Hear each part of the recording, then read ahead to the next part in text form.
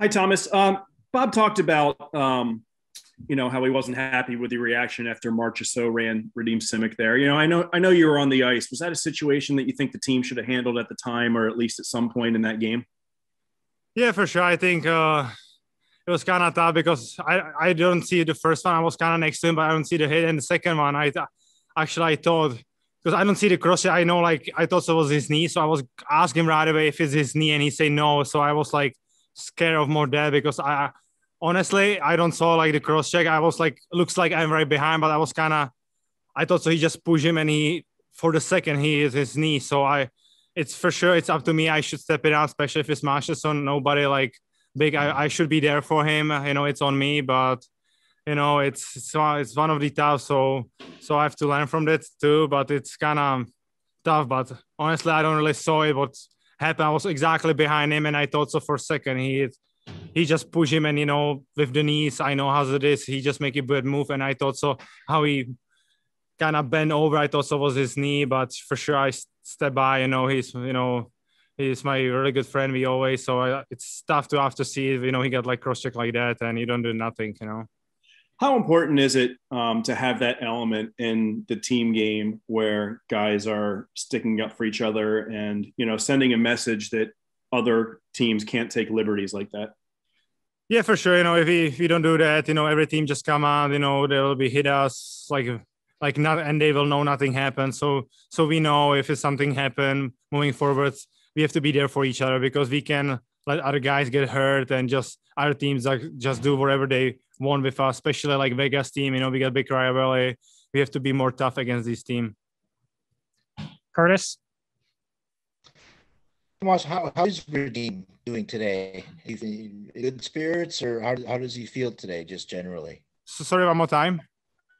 How is Radim feeling today? Yeah, I talked to him, and he's now feel way better, and I think he will be ready really soon. It's good thing it's nothing seriously, and every day he's feel better and ready again to play. Not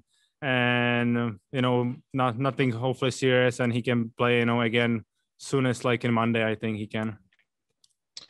Eric Carlson, we were talking to him a little bit earlier. He was saying he's been dealing with a little bit of an injury for a little while here. How did he look on the ice today? Yeah, he got up there. We got quick skate. And he just skate. I don't really like. He looks like normal. I don't know how he's feeling. It's tough sometimes.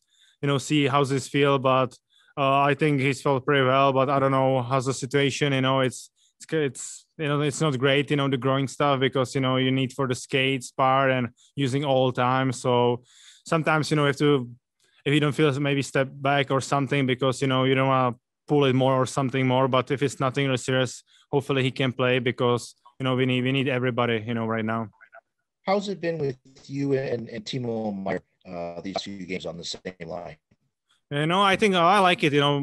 I'm just happy, last I think 4 games we got chances all the time. I know I scored a couple, like even last game we got a couple chances. We work hard. I know we can still be better, for our team. And we know me and Timo, it's still not quite yet. We got like 20 minutes good, and after kind of we pull down and again come back. We know the team needs us for 60 minutes, but I like both of them. Rudy, Timo, they fast, they forecheck hard, they work for a lot of pucks, and especially Rudy, he come, and I never played before. So I like his game, he's smart. He can hold the puck, but, it's for sure up to me and Timo make it some plays, be strong on the puck and spend more time in ozone. But it was nice to get in last couple of games some chances, especially Timo. I know for him, it's tough for him. He don't score that many goals, but he got the chances. He has to stay with it. It's just one bounce and he will be back and we can roll, but we have to just keep working hard and the other stuff will open up for us. Shang? Hey, Tommy. I was going back to Radim's injury and a Marchessault hit. Did the team not realize till after the game what Marchessault did? Because you talked about what happened or what you saw when it happened, but what about later in the game?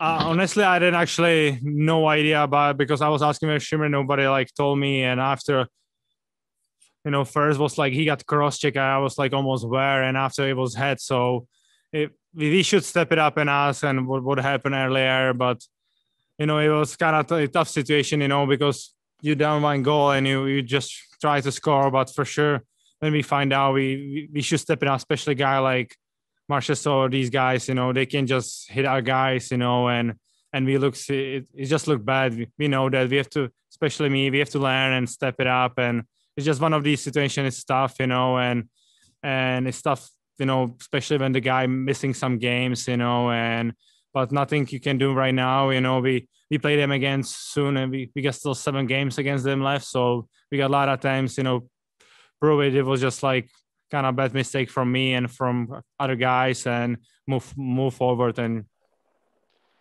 And I want to change gears a little bit. I want to ask you about Mario Ferraro, and he seems to be somebody who's really fit in very easily with the team. Seems very likable, and for a guy with such a big personality too, that seems to be a real. He's been a real plus. So anyway, can you just talk about how he's fit in so easily since he came in last year? Yeah, he's great. He loves to talking. Everybody hear him in the locker room.